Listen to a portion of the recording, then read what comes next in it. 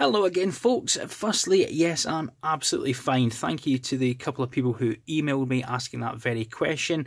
I'm afraid it's again just a case of real life getting in the way of YouTube. I've been really busy with work and some other bits and pieces, some other projects and yeah, such like, and I've just not had the time nor the inclination to get any content up, so I do apologise for that. So I'm getting my finger out and easing myself back into it tonight.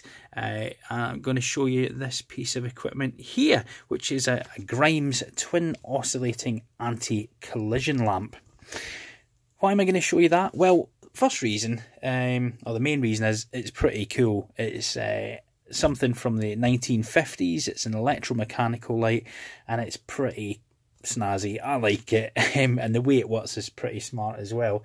But secondly, it's something I have to do anyway because I am restoring, as I've mentioned in previous videos, an Avro Vulcan long-range strategic nuclear bomber from the Cold War. Yeah, X-ray Lima 319, based at the North East Land, Sea and Air Museum down in Sunderland. Myself as a project lead and a few other people are restoring that aircraft, and one of the things we've got to do is get the exterior lighting up to scratch, because in the 35 years that she's been sitting down in Sunderland, unfortunately kids, well, we think kids, maybe adults, have been entering the site, not for the last 20 years, but yeah, in past times had been entering the site, you know, climbing over the fence and vandalising not just the Vulcan but other aircraft as well. And unfortunately, most of the exterior lighting has been damaged pretty much beyond repair, to be totally honest. So digging about on eBay, etc., I found this. It was sold as an ex-Vulcan lamp of X-ray Lima 445. I've since discovered that that cannot possibly be true, because this is not the mounting plate on the Vulcan B2. How do I know that? Well, of course, I've got a real Vulcan to compare it to, and if I bring in one of the damaged lights off the Vulcan that we're restoring, you can see that the configuration of the lamp is completely different. This is mounted on a 3mm aluminium plate with, you know, the teardrop shape embossed into it. This one itself is a casting, which has a lip on it.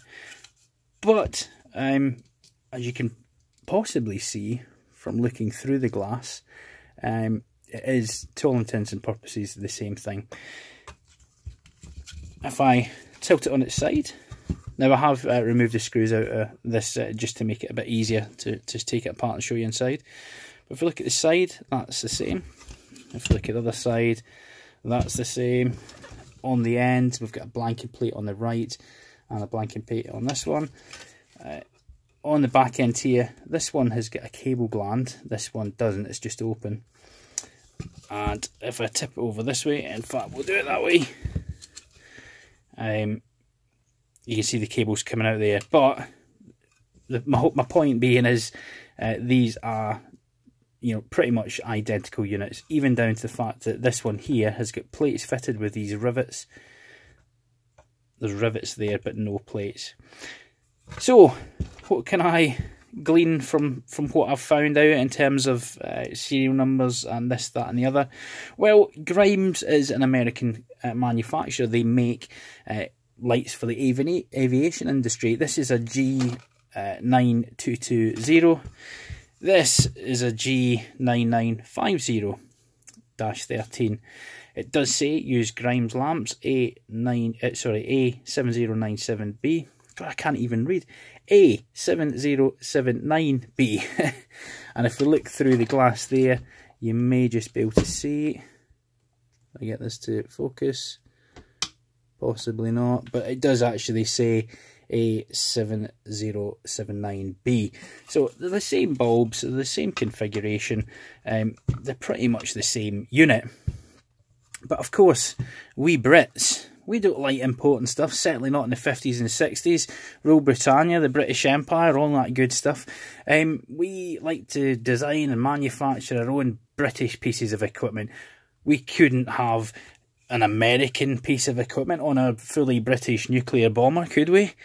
That's exactly what we did. We got probably Grimes to manufacture these and ship them over in a box stuffed with straw and all that good stuff.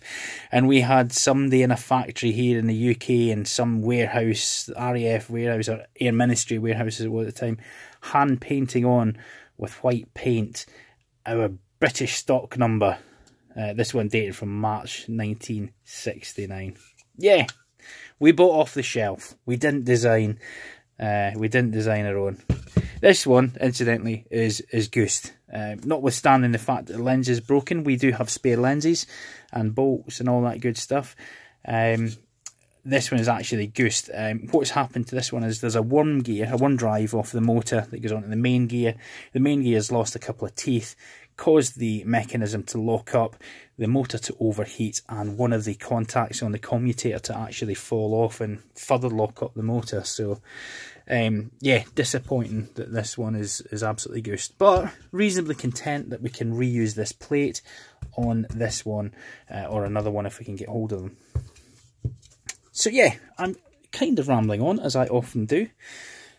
What's it for? What's it for? Well, I kind of alluded to it. It's an anti-collision light, and what does that mean? Well, it's to stop other planes from crashing into it. Now, clearly, if we were operationally flying this aircraft and we were going to bomb a target, now clearly we wouldn't be highlighting our position with a big flashy red lamp, would we? No, it's more for on training, you know, flying in formation with other aircraft, you know, non-operationally, and of course for movement on the ground. If somebody's flying around in a vehicle on an airfield, it just highlights to those individuals that there is an aircraft there. Not that you would kind of miss it, because it is a huge piece of kit. But yeah, we didn't always have LEDs and xenon strobes like this one here.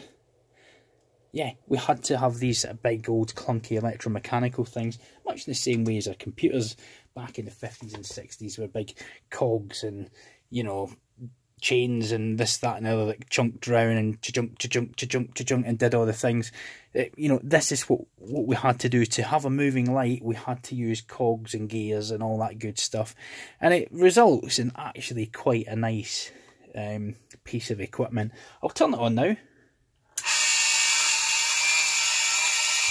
as you can hear, it's fairly noisy, but doesn't that look good?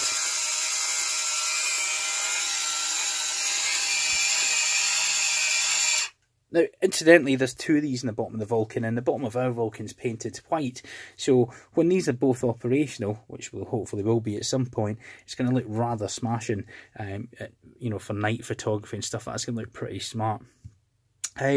Incidentally, I don't know how my voice came through on that segment when this was on. I'm filming this on a Note 9, and I'll be totally honest with you, it's the second time I'm recording this, because the first time the video started not glitching, but this was sitting here, and then 2 seconds later it would move there on screen.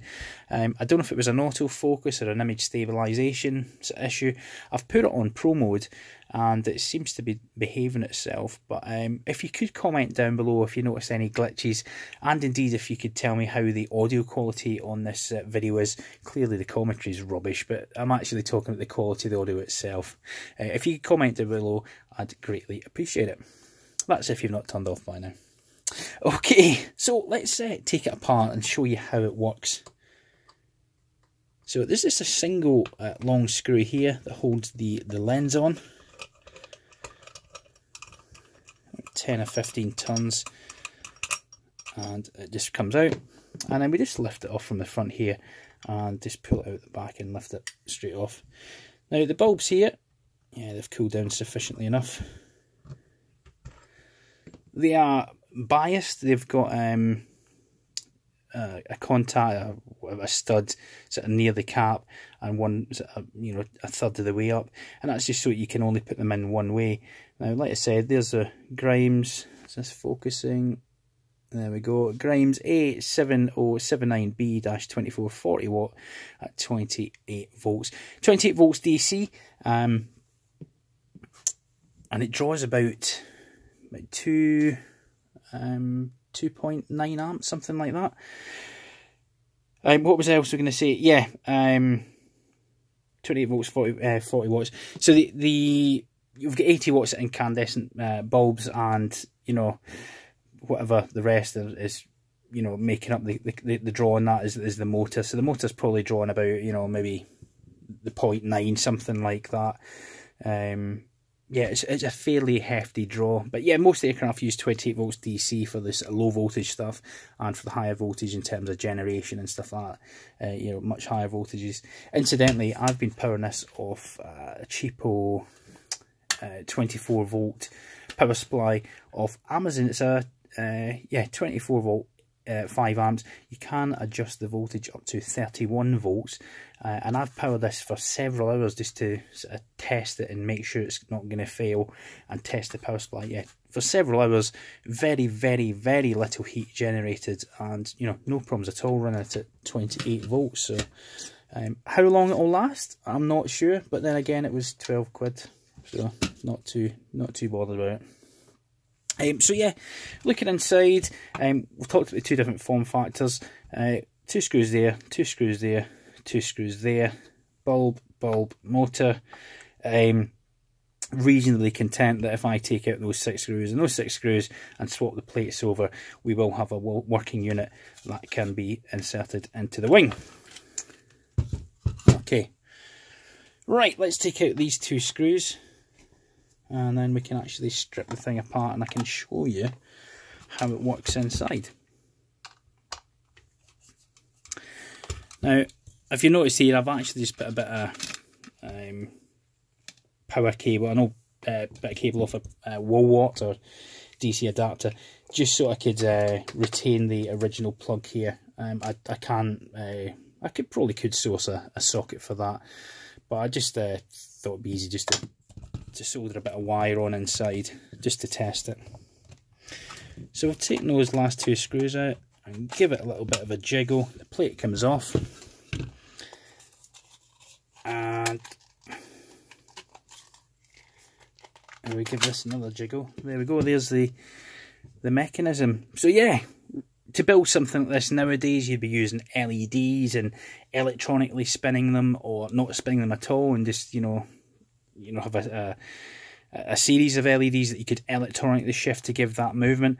Of course, they couldn't do that back in the day, and look at the engineering that has went into this. It's something else. So this one, I think I explained it, I can't remember if that was in the first video, the first attempt at the video, or in this one, but on the other one, we've lost a couple of these teeth off this main gear here, and it's fouled on the worm drive, causing the motor to fail. Let's say it overheated the commutator, and one of the contacts in the commutator has actually fallen off. Excuse me. So yeah, the worm drive here drives this gear, which drives this other worm gear in here. It drives this cog, which is on a... how would you describe that, Chris? I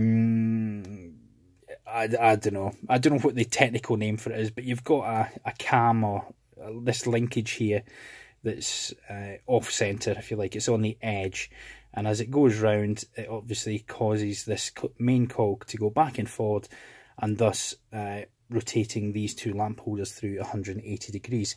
And if I turn it on, I can show you that in operation. There you go, I'll just try and focus. There we have it. So yeah, there's a one gear driving that. We've got another one gear onto this one here. This linkage is causing this main cog to oscillate back and forward, and rotating in turn the 2 lamp holders. So how do we get the power to the lamps themselves? Well, that's quite both simple and quite complex at the same time. I will turn that off and use the end bulb here as an example. So we've got our lamp holder here, we've got the outer sort of shell, if you like, which is going to make contact with these studs on the bulbs, and in the middle we've got this spring-loaded contact here. This spring-loaded contact comes through there, it goes down the middle of the shaft with an insulator surrounding it, and then pops out at the bottom here onto this spring contact. So those 2 contacts join together and allow the electricity to flow, the current to flow through the shaft to that contact there. And on here, the ground of the metal of the actual mechanism itself, we've got a carbon brush that goes onto the outer shaft here, again with the insulator in between that and the centre core, and that basically transfers electricity and the current to the outer shell of the bulb, much the same way as a commutator does on an electric motor. So yeah, it works. It's not over-engineered. It's been engineered to fulfill a purpose, because at the time there was nothing else that you could use to move two bulbs to give that desired effect. They didn't have, well, they had some solid state stuff, of course, but in terms of LEDs and high output LEDs, they just didn't exist in the 1950s and 1960s. Hence, we've got this arrangement here. But I think it's pretty cool, and I think it's quite an interesting thing to take apart and see how it functions. Would you like to see it with the bulbs in it? Yes, okay, let's pop them in. If I can. There we go, and these are 180 degrees out, of course. And if I turn it on now, pretty bright without the lamp on. It's actually blinding me.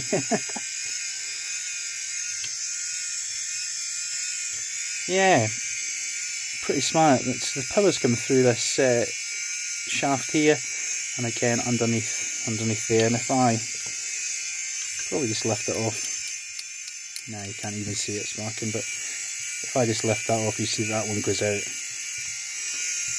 Yeah. Okay, folks, we'll stop the video there. Hopefully you found that interesting, something you might not have known about or wouldn't ordinarily have the opportunity to see inside of. Interestingly enough, these are still flying on current modern aircraft, or reasonably modern aircraft. They still do exist. You can still buy these off the shelf. How much do you think it would cost for one of these? Are you sitting down? I found it in stock on an American website for $1,000. To get a replacement motor to use in this other one here, I can source one. It's going to cost $725. Clearly not cost effective, but they are still out there. They are still in use. They are still flying over in our skies, probably as we speak. So there we have it. Anyway, again, I will shut up rambling. Thank you very much indeed for watching. Hopefully it won't be so long until the next time, and until the next time, do take care of yourselves, and as always, all the best.